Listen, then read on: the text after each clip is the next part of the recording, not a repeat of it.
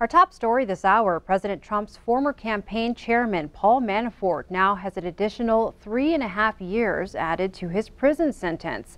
A federal judge added the extra time from a conspiracy conviction to the 4-year sentence he received in another case. CBS's Mola Lenghi has a story.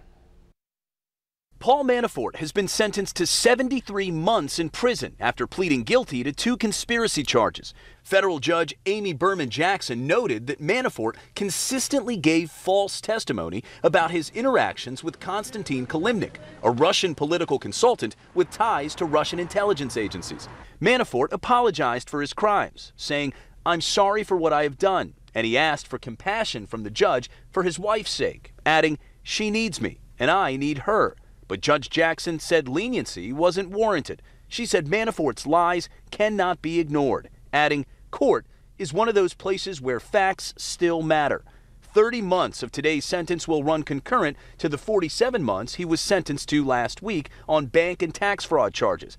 But that sentence was much lighter than the 19 to 24 years the sentencing guidelines prescribed for those crimes. Mr. Manafort may be able to avoid the full length of his prison term if President Trump decides to grant him a pardon. President Trump has consistently defended his former campaign chairman. I feel very badly for Paul Manafort. I think it's been a very, very tough time for him. None of Manafort's crimes are related to work he did on President Trump's 2016 presidential election campaign.